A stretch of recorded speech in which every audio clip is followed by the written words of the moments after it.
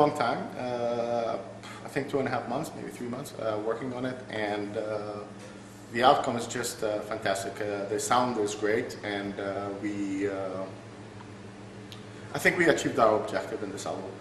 The 71 minutes with a lot of different atmospheres.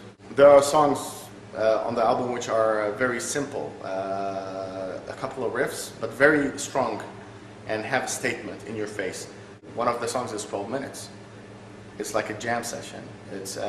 We did it in a sense that we want the listener to feel that they're in the rehearsal room with us. And we're guilty to some extent that it was self-indulgent.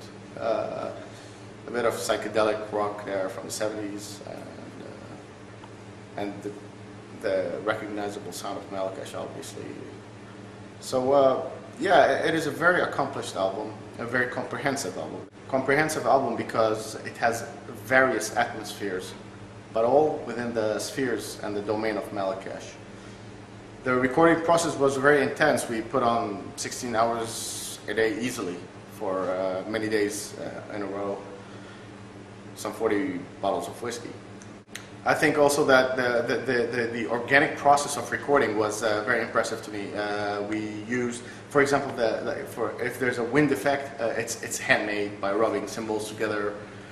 Some of the reverbs on the guitar solos are made by just simply putting a microphone in the hallway, not using reverb on the effects rack. So not that anything's wrong with that, but this was very interesting and it sounded very original.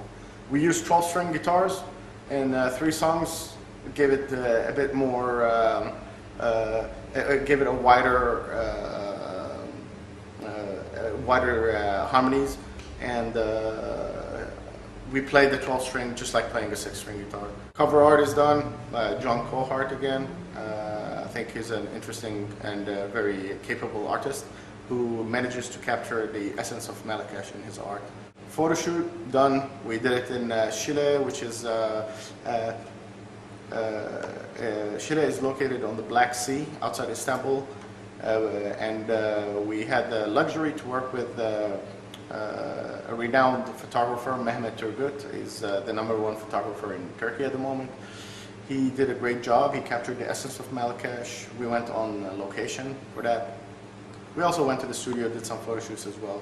So overall, being in Istanbul, recording there was an exceptional experience, and everybody did their best. Everybody did 110%. I'm very proud of my band members.